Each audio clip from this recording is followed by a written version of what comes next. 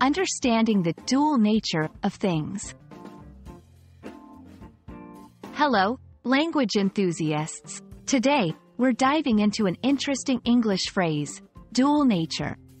This term pops up in various contexts, from science to philosophy, and it's a fantastic expression that can add depth to your conversations. So, let's unpack its meaning together and explore how it applies to different scenarios.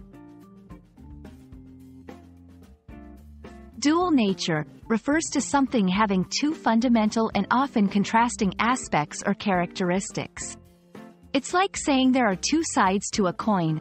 In English, we often use this phrase to describe complex concepts, objects, or even personalities that embody opposing traits. It's the coexistence of two distinct features in a single entity. To better understand dual nature, let's look at some examples. A person can be both introverted and extroverted, depending on the situation. We refer to this as an ambivert, someone with a dual nature. Another example is light in physics, which can be described as having a dual nature because it exhibits properties of both waves and particles. In literature, many characters are crafted with a dual nature to give them depth. Think of a hero who is courageous yet vulnerable, or a villain with a cruel streak and a compassionate side.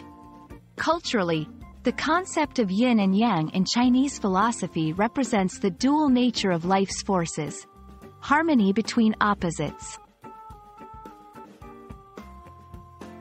Incorporating dual nature into your vocabulary can add nuance to your discussions. For instance, you might say, the dual nature of modern life is both fast-paced and isolating. Or, this policy has a dual nature. It's beneficial yet controversial. That's a wrap on the dual nature of things. Remember, embracing the complexity of this phrase can enrich your language and thought processes. We hope you found this video enlightening and that it helps you appreciate the beautiful contrasts all around us. Keep learning, and see you in the next video.